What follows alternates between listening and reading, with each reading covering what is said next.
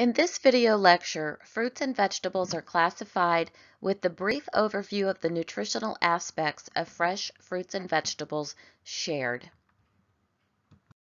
Botanically speaking, fruits are produced from the flower of a plant.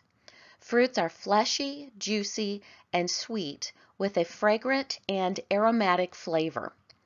Fruits are classified by the number of ovaries and flowers into three different categories.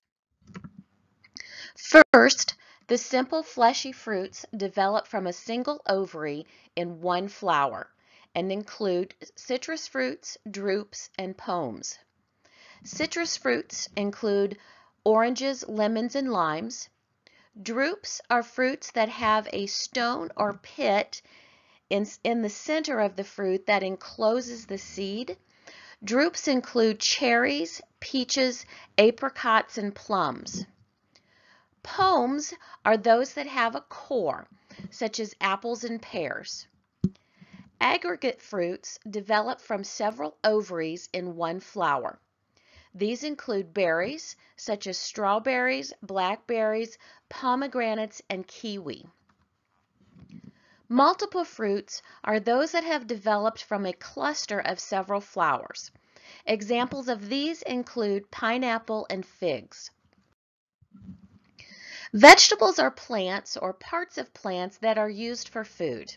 Vegetables can be classified into 5 different categories.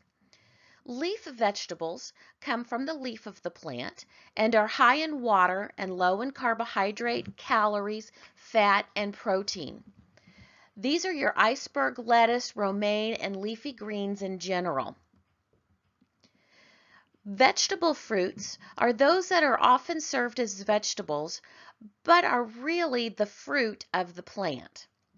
Examples of these include tomatoes, cucumbers, peppers, and squash. Generally, these have a high water content. The third category are the flowers and stems. These tend to be high in water and low in carbohydrates.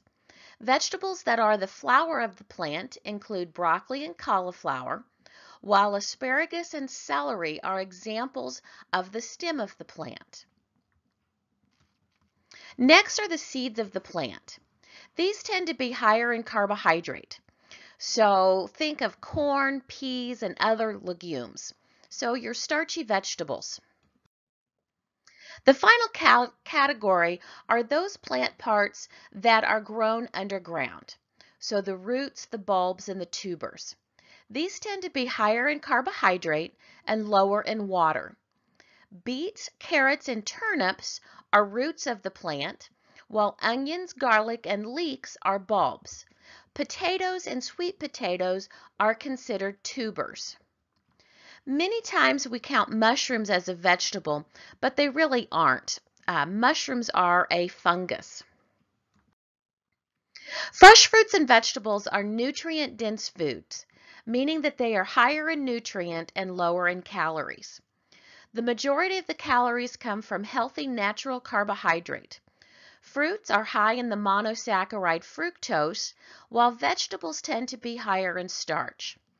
Fresh fruits and vegetables are also good sources of fiber, both insoluble and soluble fiber.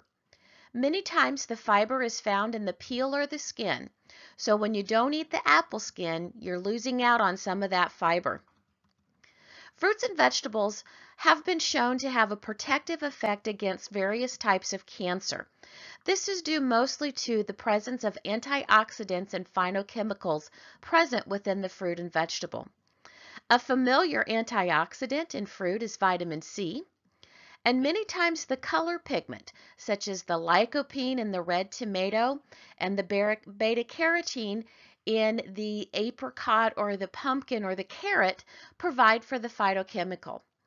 With the variety of color pigments present in different fruits and vegetables, dietary guidelines promote that we eat a rainbow of colors every day. In summary, fruits and vegetables are classified into 3 and 5 categories respectively. Fresh fruits and vegetables are nutrient-dense foods that are rich in healthy carbohydrates and cancer-preventing phytochemicals and antioxidants.